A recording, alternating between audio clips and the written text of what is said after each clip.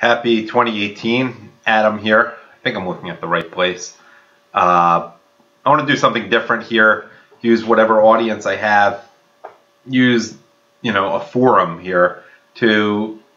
I'm sick of the clickbait. I'm sick of people doing neo-plagiarism and really rewriting others' work. What I think I can do to add value in this video world, and by the way, I have lost a little weight lately, is point out and give you teasers of things that are excellent that are being written that you might not otherwise be aware of. So maybe that's how I can use my voice. Here's an example of it. Carl Denninger, excellent writer, writes at marketticker.org. That's market-ticker.org. And I want to bring this to your attention. The best thing is for you to just go there and read it. Fine, abandon me, that's okay. But he writes great stuff. Ann Barnhart, whom I like a lot. Don't agree with everything she says, but I like her a lot. Often considers him something of a mentor for her. I don't know if they have a personal relationship or if she just reads his stuff.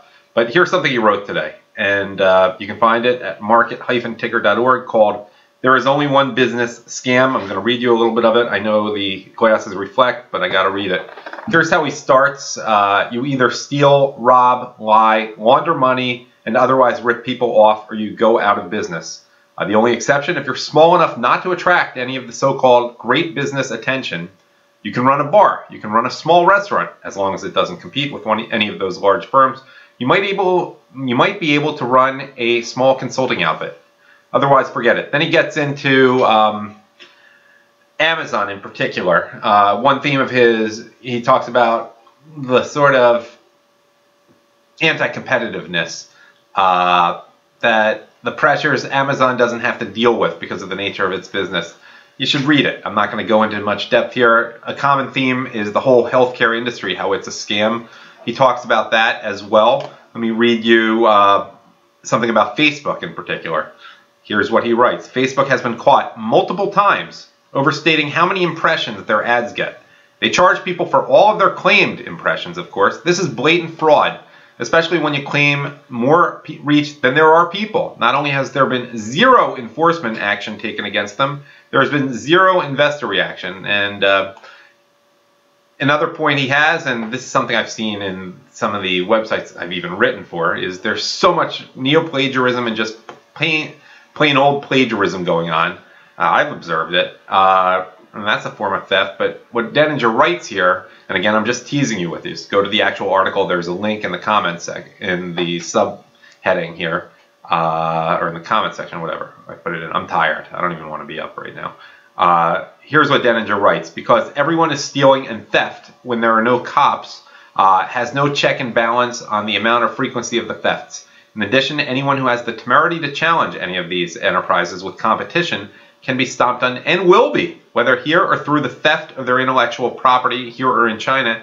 And again, nobody will do a damn thing about it. And this is a must-read by Carl Denninger at market-ticker.org. And I want to point out also that the comments section tends to be really good. I think he probably only puts the best ones on there, but let me just give you one example of it.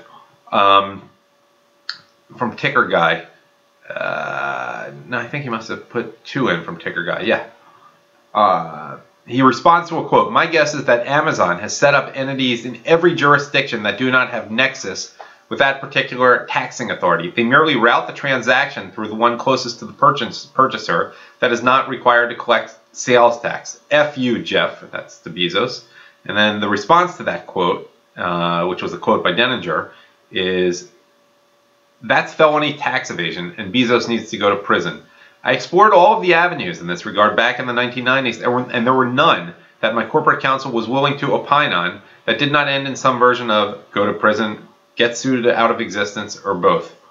The only reason Spamazon is doing this is because nobody goes to effing jail anymore if you're a big company, whether what you're doing is illegal or not.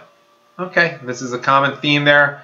I wanted to bring it to your attention. You could have left at the beginning of this and just gone to read the article, that's fine, but there's good stuff out there. There's so much clickbait crap. Don't read that. Read the good stuff, and this is one example of it. The link is right there in the description. Okay,